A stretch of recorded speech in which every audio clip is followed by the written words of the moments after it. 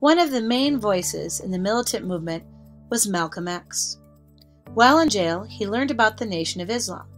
The Nation of Islam taught that white society was purposely trying to maintain power over the black community. So, they argued, it was better to separate from white society. He became one of the Nation of Islam's best spokesmen. He urged members of the black community to be proud of their heritage. He wanted black communities to be separate and self-reliant. In other words, since the black community would not get a fair shake in an integrated society, he argued black people should make separate all black communities and support their own communities and businesses.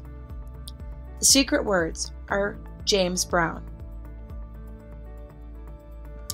As needed, Malcolm X believed that members of the black community should fight for equal rights by whatever means necessary, including self-defense when faced with violence.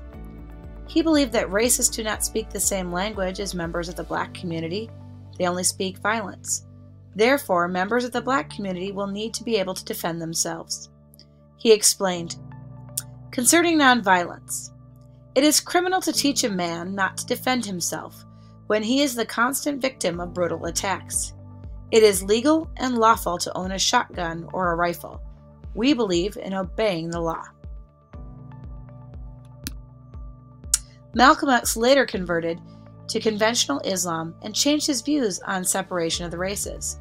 He then believed that the races could be integrated and spoke of the possibility for peace. Unfortunately, he was assassinated.